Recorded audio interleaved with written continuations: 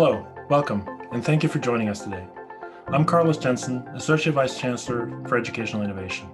I will be your moderator for this town hall. I would like to start with some logistics. During registration, attendees had an opportunity to submit questions for the panelists to answer.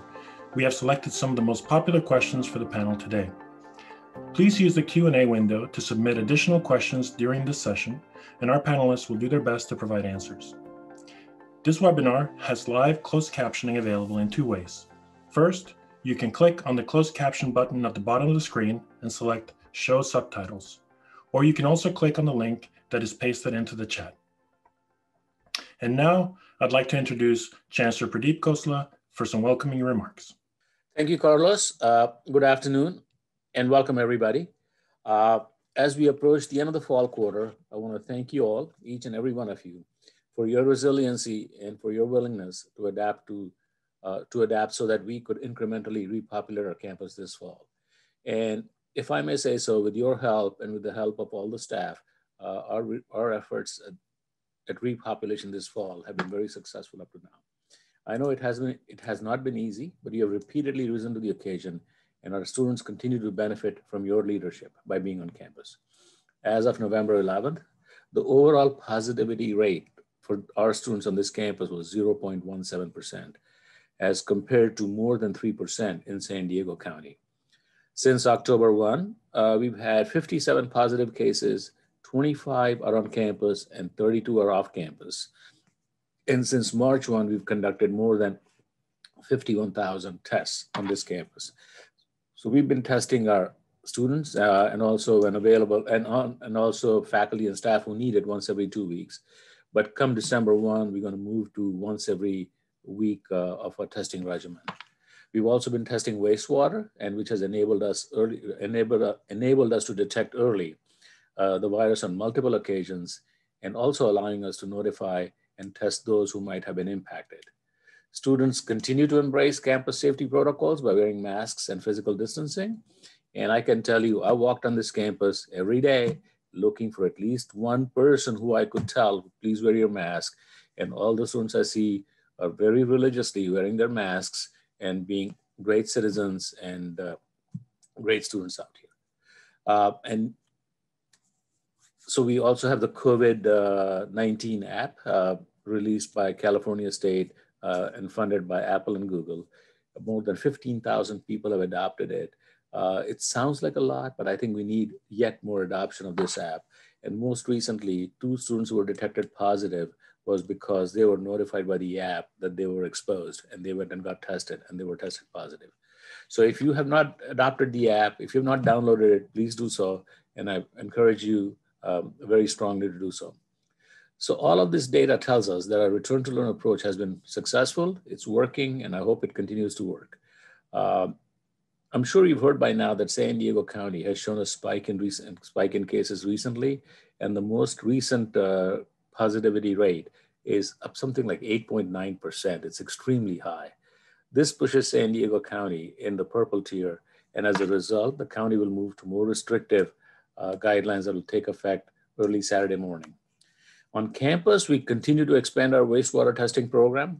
By the time we reach December, we would have nearly 150 wastewater samplers. Every residence hall will be tested uniquely every day, and that would allow us to pinpoint any infections based on a building by building basis. We are also very prepared to quickly shift our campus operations if necessary to help ensure the ongoing safety of our campus. All in all, I just want to say thank you, thank you, thank you. We could not have done it without you. You've been amazing. Your resilience has come out very strongly. And I think you also, during this pandemic, have become role models for our students on how to manage difficult situations. So thank you very much. And let me hand this over to Carlos. Carlos, sir. Thank you, Chancellor Khosla. I would now like to introduce UC San Diego Executive Vice Chancellor Elizabeth Simmons for some opening remarks. Thanks very much, Carlos. I just wanted to say briefly to everybody who's here, I'm so glad that you could make time to gather so that we can have a discussion of important issues related to teaching and learning in our current remote and hybrid environment. One of the best decisions the campus made about 5-6 years ago was to establish the Teaching and Learning Commons. And nowadays, the Commons partners with the Academic Integrity Office, the colleges, the academic divisions and departments, and many others across campus to support students and instructors in a wide variety of ways. And today you'll get to hear more about the resources that are available for you and to get your most pressing questions answered. So I'm just so deeply appreciative of everything that you are doing for your colleagues and for our students in this very confusing and very exhausting time. So thank you, everybody. Back to you, Carlos. Thank you, EVC Simmons. I would now like to introduce Dr. Stephen Constable, Professor of Geophysics and Chair of the Academic Senate, to welcome everyone. Thank you, Carlos. Welcome everybody indeed. Spring seems like such a long time ago when many of us, myself included, had to pivot to fully remote instruction with only a few weeks' notice. That we even had a couple of weeks is thanks to our campus epidemiologists and those who listened to them. When we made the call for remote instruction on March 9th, there were only 2 confirmed COVID cases in San Diego. But by the time the spring quarter started, there were nearly 1,000.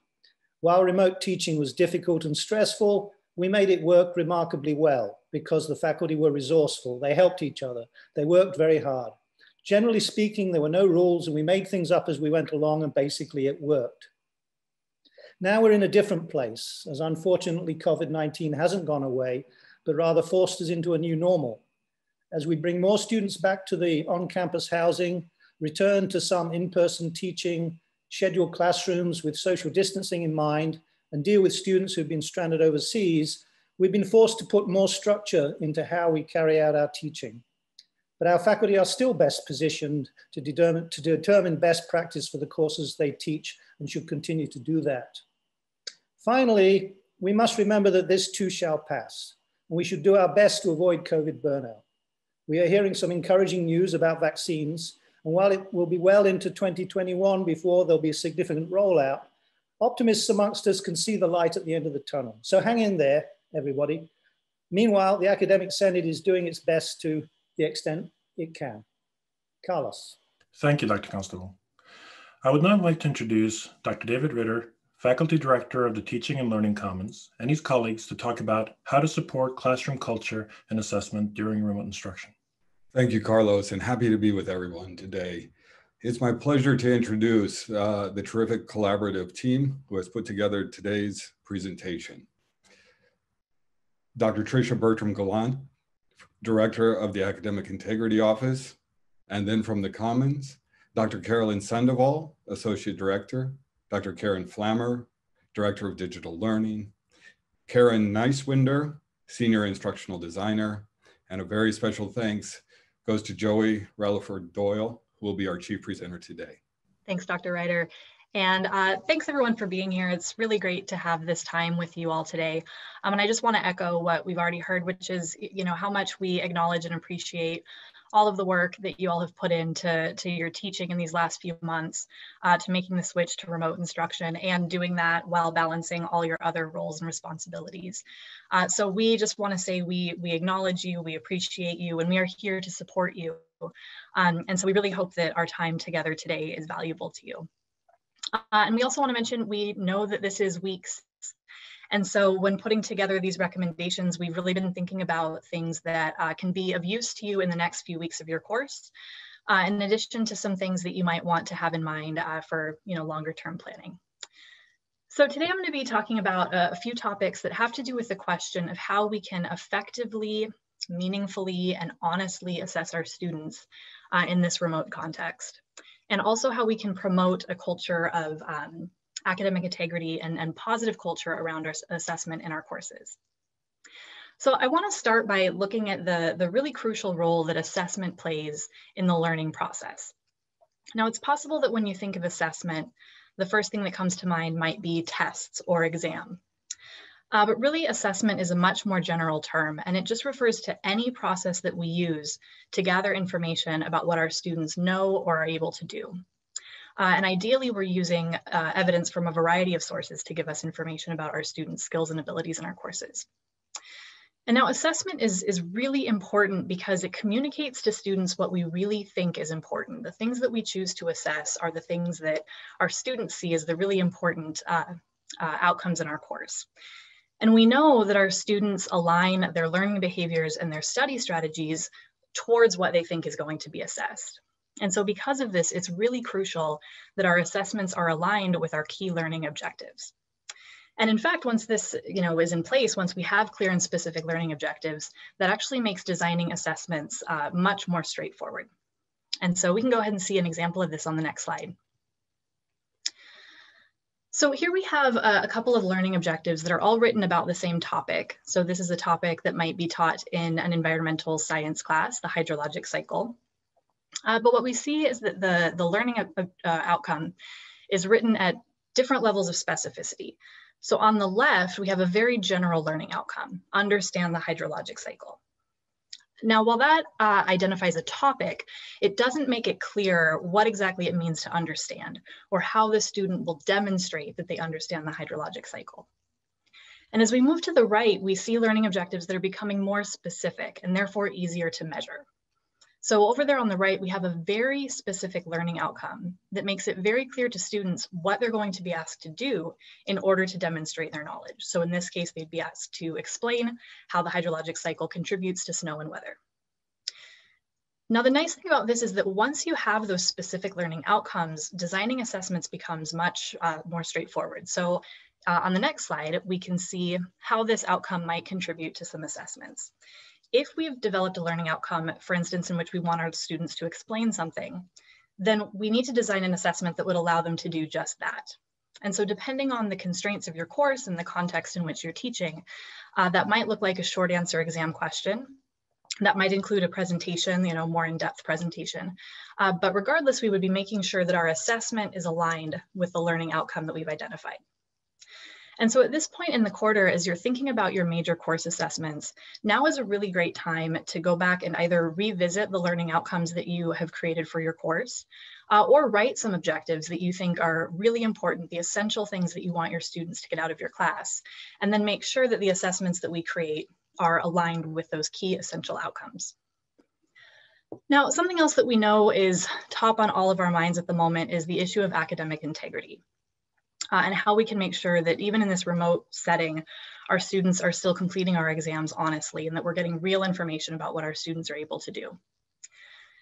And one thing that we know about this is that students are less likely to cheat when an assessment feels meaningful to them. And so that might mean it's individualized or it's interesting or it's engaging. But above all, that means that the assessment couldn't be completed just by copying answers from the book or by looking online.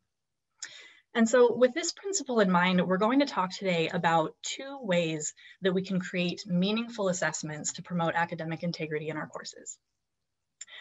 So one possibility here is to consider the use of open resource exams. So these are tests in which you allow your students to use some set of resources. That might include the textbook or notes or the internet. But these exams, because they're allowing students to use resources, they tend to ask questions that are more conceptual in nature, higher level questions that require students to synthesize information or justify their reasoning, but questions that they couldn't just go and look up the answer. And so we can see on the next slide some examples of what questions for open resource exams might look like. So some possibilities here, you could give your students a unique graph or an image and ask them to describe or explain what they see there. Same thing with a data set, create a unique data set or a scenario and ask your students to respond to questions about it. You could also use questions that get at the problem solving process. So rather than just asking for a solution to a problem, ask students to spot the error in a solution that you provide or identify missing information. When appropriate, you might also ask students to draw answers to questions. So this might be a diagram or a model or a reaction. And it's also a great idea to ask students to explain their reasoning. So why they picked the answer that they chose or which might be the best approach and why. So in all of these cases, we're getting at kind of higher level cognitive skills that couldn't just be Googled, right? So using resources might help students answer questions like these, but they're gonna have to do a lot of the work on their own in order to demonstrate their learning. Now, if you're going to use open resource exams, there's a few considerations around being very clear with your students about your expectations and providing them guidance on how to complete these exams. One thing that's always a good idea is to remind students which learning objectives your assessment is intended to measure. And particularly for open resource exams, you're going to want to make sure that you're very clear with your student about what exactly you mean by open book or open note. What resources are they allowed to use? And so some considerations that you might want to think about here, can your students talk to one another? Can they use the internet? If they can use the internet, can they post the question to a discussion board and see if they can get responses? So the more explicit you can be about your expectations, that's going to alleviate your students' anxiety around making sure that they are acting with integrity. And just make it very clear to students what integrity on these exams looks like. Other best practices include asking students to cite their sources, so let you know what resources they used as they were completing the test.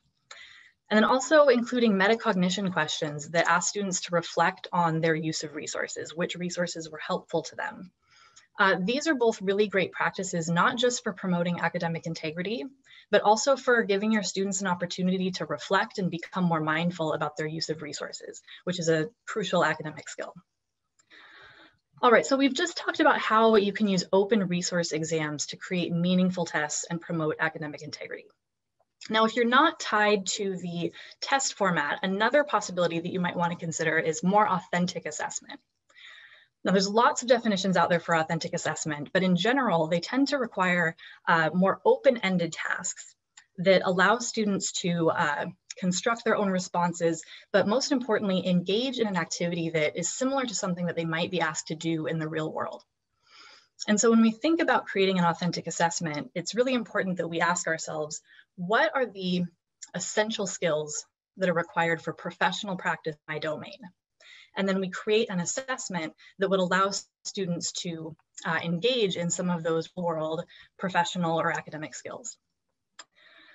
Now, if you're considering using authentic assessment, one important thing to keep in mind is that it is not meant to replace traditional assessment. And here by traditional assessment, we mean kind of your canonical multiple choice exams.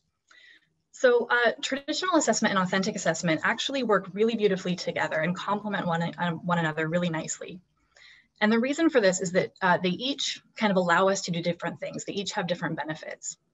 Traditional exams are highly contrived in the sense that the instructor gets to design the questions and target exactly what knowledge and skills we're wanting to find out about from our students. So we get this really great information about the specific skills or concepts that our students know.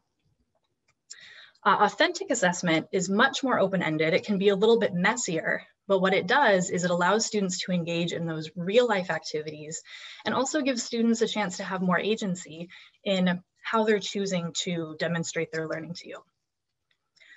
And so as we think about this distinction between traditional and authentic assessment, it can be helpful to think about an analogy to sports. So in terms of sports, if we can think of ourselves as coaches, traditional exams are sort of like drills. And so this might be, footwork drills or shooting drills in basketball, but those kind of highly constrained sessions that allow you to really master the fundamentals of the game. Authentic assessments are more like scrimmages. So we put them out there in a, kind of messy real life situation that mimics what it's actually going to look like when they're playing the game. And we allow them to experience what that feels like and have a chance to apply those fundamentals to a more real life setting. And so we can take kind of a note from this as instructors because we know that both of these are essential for developing skilled players in sports. And in the same way, each of these types of assessments is really important to allowing our students to really develop expertise in our domains. So if you're thinking about what type of authentic assessment you might want to use, this is really, specific to your domain. And as I said, it's a good opportunity to reflect on what sorts of skills or products are involved in professional practice in your discipline. And this is just a list of some possibilities just for some inspiration. So in some cases with authentic assessment, we'll ask our students to produce something or create something. So this might be an annotated bibliography or a musical composition, propose an experiment. In other cases, we might ask students to perform, to do something for us, maybe conduct an interview or give a speech or pitch a product.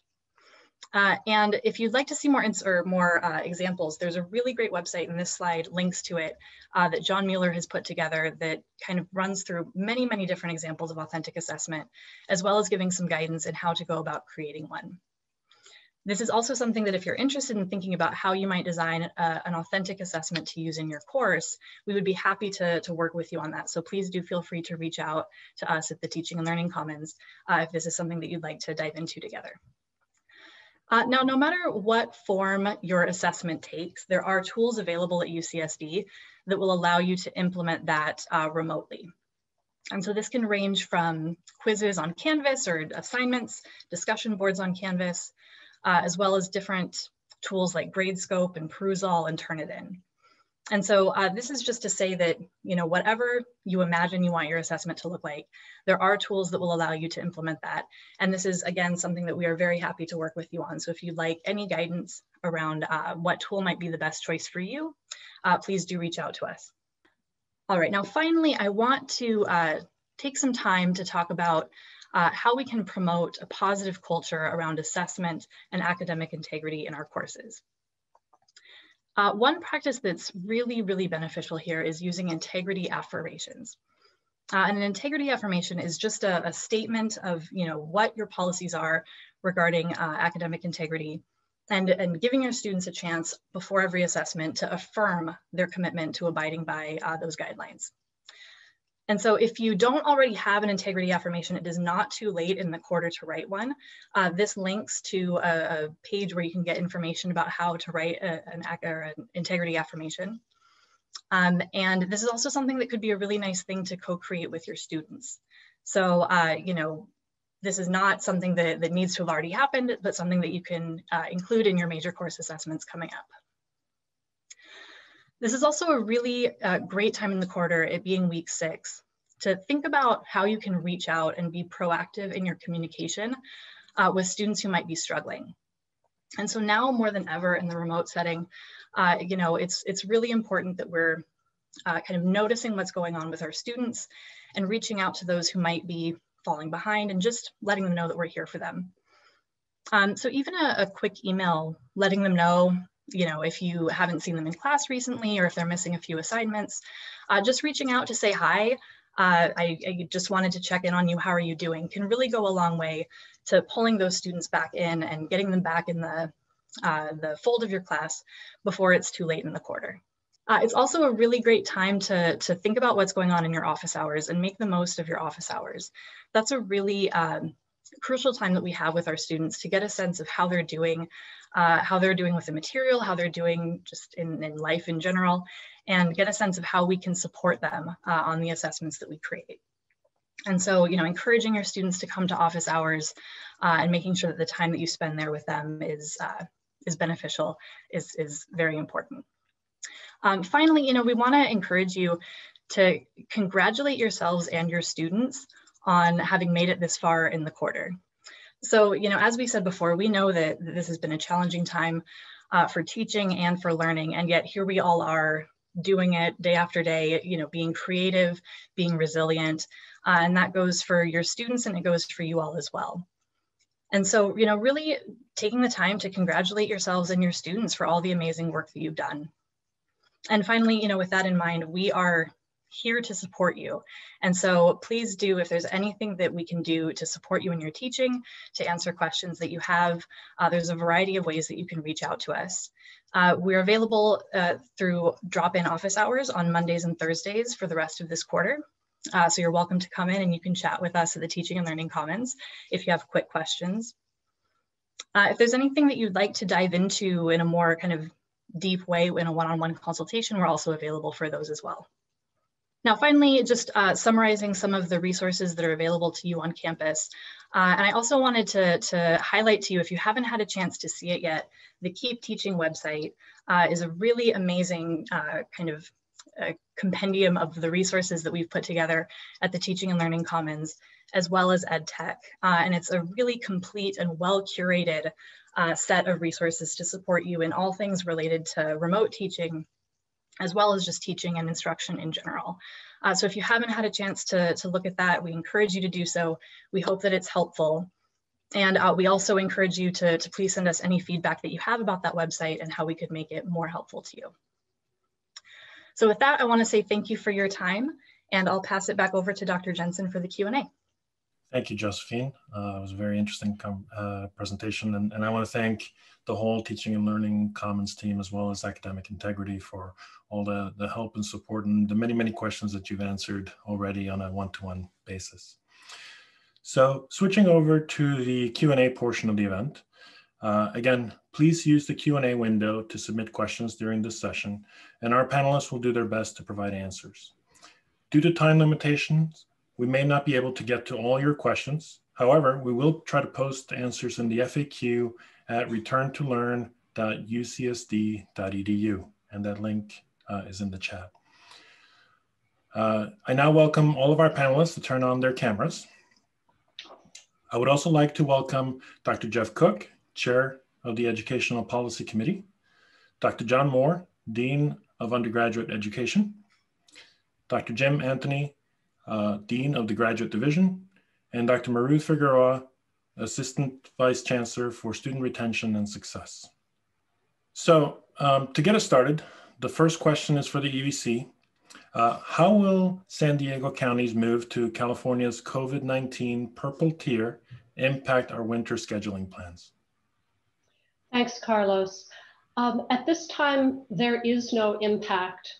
We are still able to teach in person because our indoor classrooms have only a very limited number of students. We're very strict about wearing face coverings, about keeping everybody 6 feet apart, cleaning the room often, and our students have been great about that. So there is no impact on the winter scheduling plans.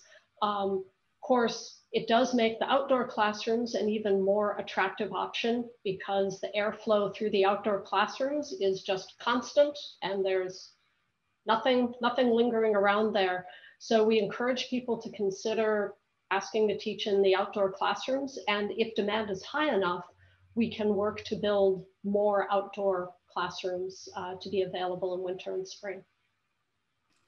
And EVC Simmons, if I may, a follow-up question. If classes are remote in winter, will housing be offered for those not currently on campus? Yes, those are really, in a sense, two different things. Right now, only maybe 40% of the students who are living on campus are taking in-person classes. But there are many other reasons for students to live on campus. One is that for a number of our students, this is the safest and most secure place that they could live. Some of our students are former foster youth. Some would otherwise be homeless or be couch surfing, which is not a great idea. Some just don't really have reliable housing available to them, whereas living on, it's safe, it's clean, it's secure, it's covered by financial aid. There's privacy for learning, even if they're taking all their classes remote. They have a better internet connection and a private space. They're part of an inclusive community. Also, by living on, it makes it easier to do in-person research if they're already connected to a research group. They can see their friends, even if everybody has to be distanced and wear masks. And finally, if they're coming from somewhere else outside of San Diego, living here gives them access to our mild climate, which makes it easier to still exercise by jogging outdoors or running on the beach or what have you, which if you come from a place with snow and ice, you wouldn't be able to be outside and exercise as much.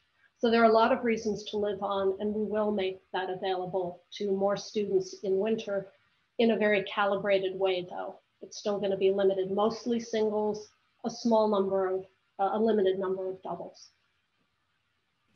Thank you very much, AVC Simmons. A question for Dr. Caryn Flammer. When do I need a fully remote or online course to have an R designation? It's a great question. So the Senate has authorized the use of remote instruction through this entire academic year and through summer then session 2021. This is an exception to the policy on distance education, which requires courses where less than 50% of the instruction is delivered face-to-face, meaning the student and the instructor are in the same physical location, the same room. If less than 50% is in person, the course has to get an R designation for a remote modality course.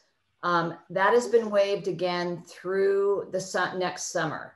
I do recommend, there will be a workshop, by the way, next Wednesday on the 18th, on how to gain our course approval for your courses. We're working with a number of instructors right now. We're working with 15 to 20 course proposals for future R courses. So you don't need it through the summer, but we'll be happy to work with you so that you can get that permanent R designation, which will go into effect for the following academic year, 21-22, most likely. Thank you, Dr. Flammer. So a follow-up question to Dr. Constable and Dr. Cook, if I may. In conversations with faculty as we're going through this period of remote teaching and as some are looking to designing online courses, many faculty have gotten used to some form of remote teaching and want to make that a part of their future portfolio. Is Senate considering any future policy distinction between fully online and remote courses like what we're teaching now? Yes. I mean, I appreciate the distinction, that people recognize the distinction between our courses and what we're doing right now. And so when Senate wrote policy on remote instruction, we were thinking about what we traditionally think of as online courses with a large asynchronous content that were designed from the ground up to be delivering an online type of class. So when we had to pivot to teaching everything remotely, that basically ran up against policy that was written for a completely different function. And I think it's very clear that in light of what we have been doing and may have to do again, we need to clean up the policy to accommodate that.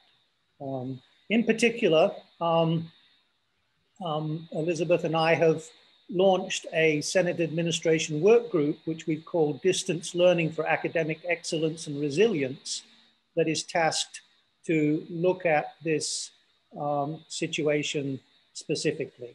There are many reasons why we might want to capitalize on our forced experience here. One is that we can reasonably expect crises in the future. We've had to shut campuses down for wildfires. We've had to shut campuses down for electricity failures. And so having some capability to deliver remote instruction basically makes the campus more resilient to future crises. It also provides faculty with some flexibilities and freedoms. If they want to go and spend some time in the field or another country and can reasonably deliver some of their instruction remotely during that time, it gives them opportunities that they might not have under the current policies. So yes, we're looking ahead. We're working with Senate's deliberate speed to revise our policy and capture the experiences that we've already had. Jeff, would you like to add anything to that?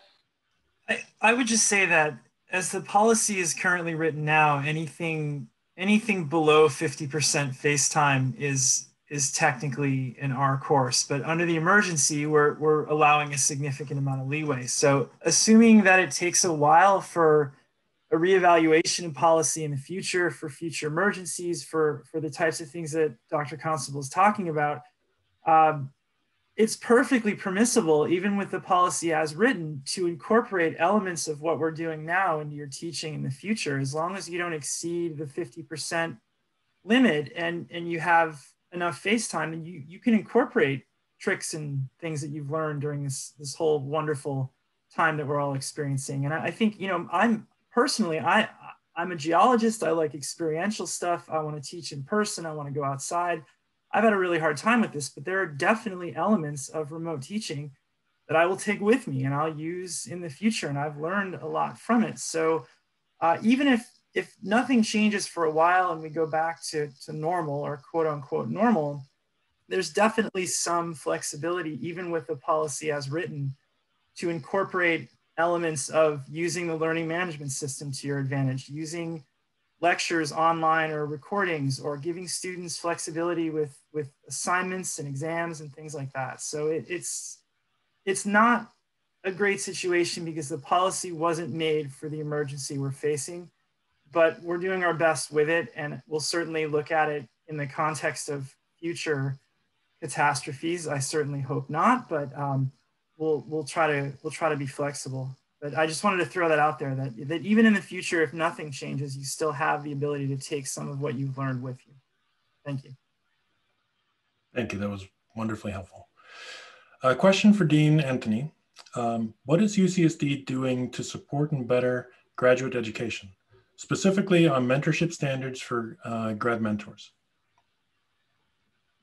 Yeah, so I'll answer the crux of the question, which sounds like it's about mentor training and graduate mentor training. The first thing I should say is that the campus collectively, for a while now, but really steam picked up on this last year, brought together a cross-campus group focusing on training grants and how to streamline the way in which we wrote proposals for that and provide support for people who are applying for training grants.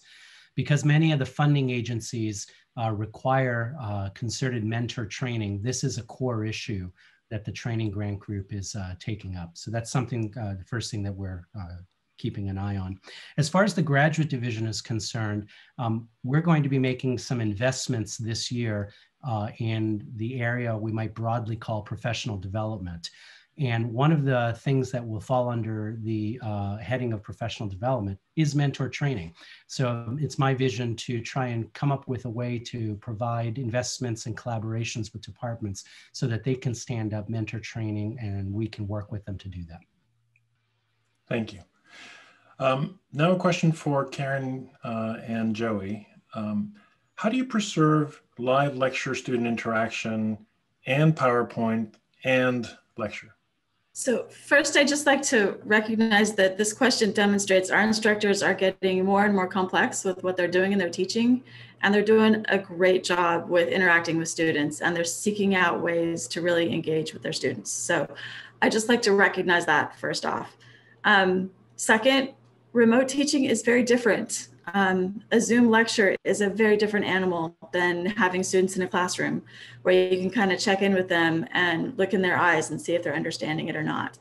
So what I would encourage instructors to do is to be aware of some of the technical capabilities that you have available to you, particularly in our Zoom environment that we all now live and breathe in pretty constantly. You have all kinds of tools like chat and the nonverbal communications of yes or no or a thumbs up. You've got polling, you've got breakout rooms. You've even got things like annotations where you can put up a PowerPoint slide and ask students to put a stamp on specific parts of the slide or draw things on the slide. So be aware of the types of interactions that you can have in this new environment that we're working in. Alongside that though, sometimes the technology can be a little bit overwhelming. So find an instructional assistant or have a student who is interested in volunteering kind of help you manage all of these different pieces. Maybe have one of them monitor the chat and speak up when there's quite a consensus around a question or when there's a specific finding that the students are presenting in the chat.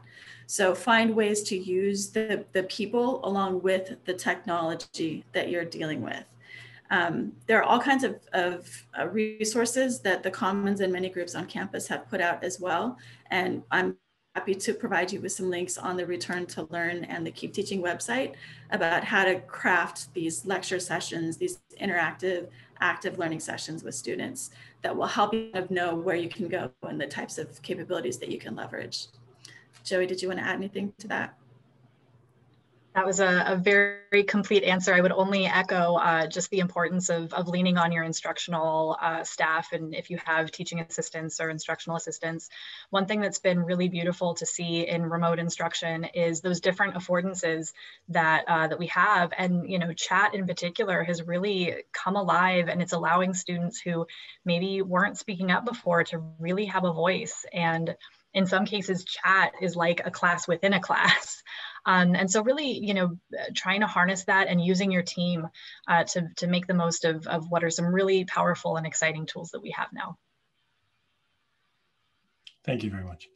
A question for the EVC just came in. The outdoor classrooms I saw, admittedly from a distance, seem to have solid tent walls and roofs. How's ventilation being handled?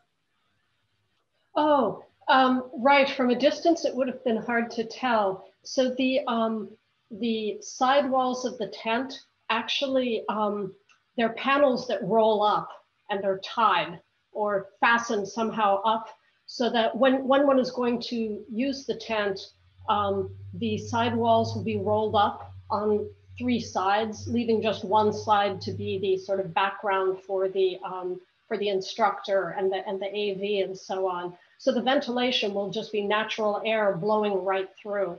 And when the sides are rolled up, the windows, so to speak, are just huge. It's most of the wall space, but that would be really hard to see from a distance. I know what they look like, and I can see why that wouldn't have been clear.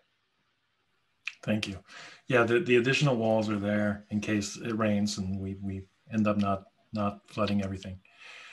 A question for Dr. Tricia, Bertram, Gallant, Dean Moore, and Dean Anthony. With the switch to remote instruction, academic integrity seems to have become more of a challenge. Is this true? Well, the truth is we don't know, right? So internationally, we don't know. We don't have any data to suggest there's more or less cheating.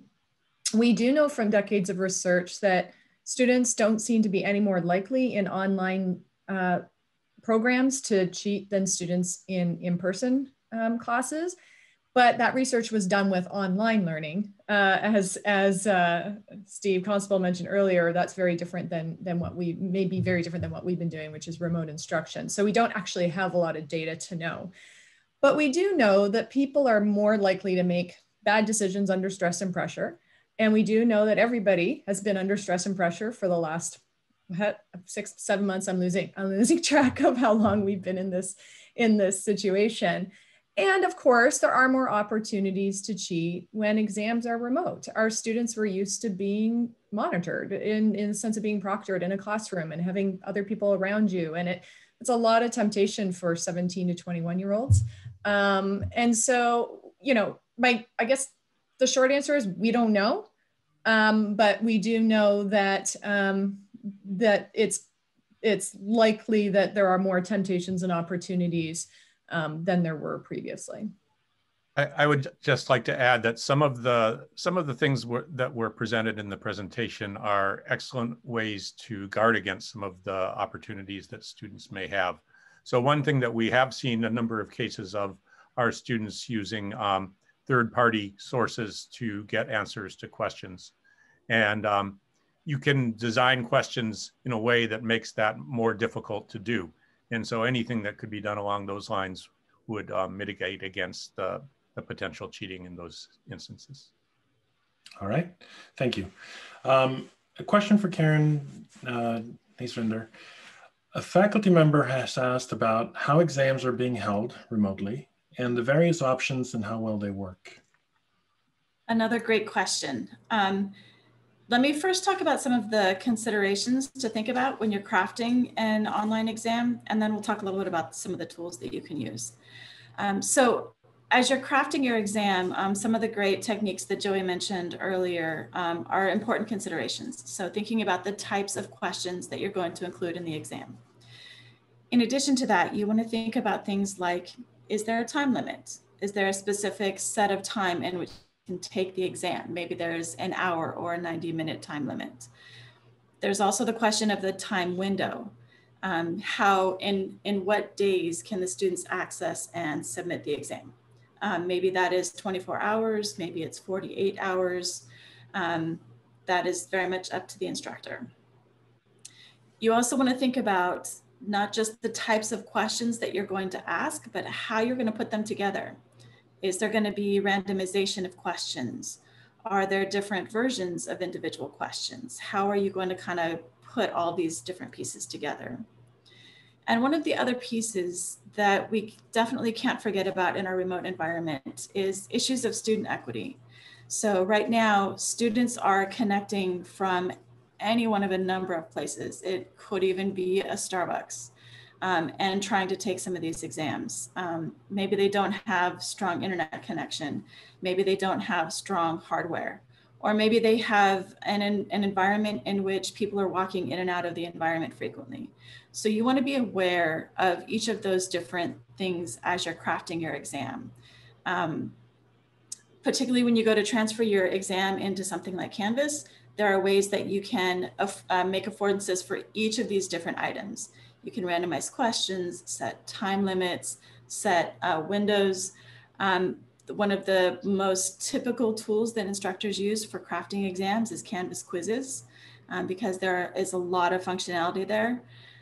If your exam is more of a written exam, then you might consider using assignments in Canvas. If you are in something like a visual course or something where students are drawing schematics, you also have the opportunity to use something like Gradescope, which allows students to actually hand write answers and take a picture of what they've written and upload it into the system. So the somewhat short answer is there are a lot of options available to you. Please do take advantage of our Commons office hours. We are here and available to help. And please do reach out to us via email or let us know if you'd like a one-on-one consultation. Every course is different, and we're happy to help you figure out which approach is the most ideal for your situation. Thank you very much. Question for Tricia. How can we ensure integrity in testing? Well, I wish I had the magic silver bullet to ensure integrity in testing. I don't. Again, students are human beings, and they're going to make some bad decisions. I always say you can't design out cheating, but you can design it in. Using the mechanisms we talked about earlier when possible, that Joey talked about, definitely can reduce motivation. So I'll pause there to say we know why people cheat. I mentioned stress and pressure, but it's also extrinsic motivation. They're focused on the grades and not on learning. That's why we talked a lot about making sure students understand what the learning objectives are and how the assessment is tied to the learning objective. These constant reminders about learning can bring the temperature down on the assignment factory process, where students feel like the only goal is to get the assignment or test done, or to get the grade, not to learn or to demonstrate their learning. So that can be helpful. Making sure that you're, again, like Joey talked about, that when you can, that you're not designing tests that make it easy to just Google the answer or post it on one of these third-party sites, which I will not name, that will be answered in 24 minutes or less for the students. So there's so many ways, the factors to put into it, but I would say the most important is increasing students' intrinsic motivations to learn. And that can be done by the mechanisms that Joey talked about, but also just having the conversation with students. So the integrity affirmation piece reminds students why they're there. And I would say that the majority of your students are not looking to cheat, and the majority of your students are not cheating. And the ones who do end up cheating probably weren't planning to do so during that exam. And so having that conversation with them where together you come up with, what kind of classroom do we want? How do we uphold honesty in this classroom? What behaviors would the instructional team do to uphold honesty and respect and responsibility, fairness and trustworthiness? What behaviors do we want each other to do as students to uphold this? And when you can get students telling other students, knock it off, stop cheating, you're making it miserable for the rest of us, that has a lot more power than you telling them to stop cheating. So as much as you can, and you can do this now, even in week 6 or next week in week 7, having that open, honest conversation with students, especially if you've been seeing problems, I would bring them up with students and say, look, this is what I'm seeing. I'm really concerned. I know the majority of you are, trying to complete this class with integrity. Let's talk about it. What should we do for the rest of the quarter to make sure that we can have a fair and honest class for the rest of the quarter? So that culture building thing is probably the most powerful than anything else. Thank you. Lightning round, short answers only.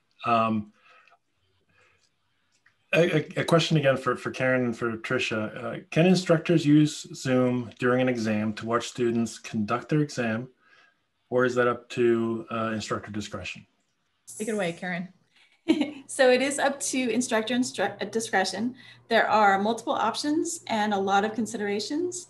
Check out the digital learning website for all kinds of information. And we can also provide the link on the Return to Learn website. So we're up on time. So thank you very much. Last question for Dr. Figueroa.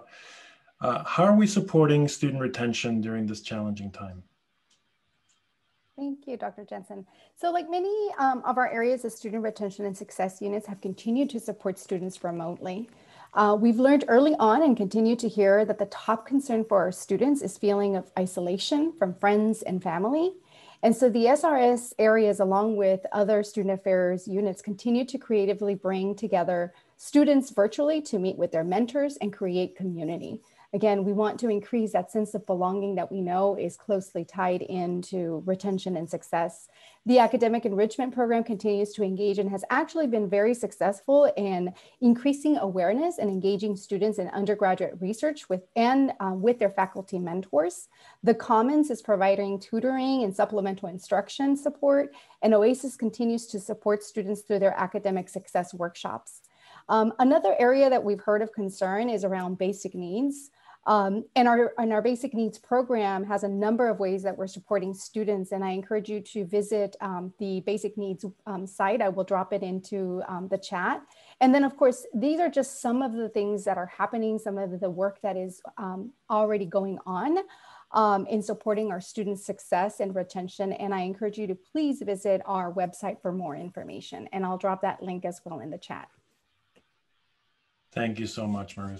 I think this is a good place to close for today with a quick reminder to be kind to each other. We're all under a tremendous amount of stress, both the students and the faculty. And so any small act of kindness is greatly appreciated. I'm afraid that's all the time that we have for today. I want to thank everyone for your questions. We will attempt to answer everyone's unanswered questions by updating the FAQ on our webpage. We'll be posting a recording of this town hall as well. Please feel free to reach out to Teaching and Learning Commons or the Academic Integrity Office with additional questions that you may have. We hope this town hall proved helpful to you. I'd like to thank the presenters and guests for sharing their time and information with us today. And thank you to all of you who attended. Please be sure to join us again on Wednesday, December 9th from 3 to 4 p.m. for our next faculty town hall in preparation for winter quarter. This concludes the special town hall on classroom culture and assessment.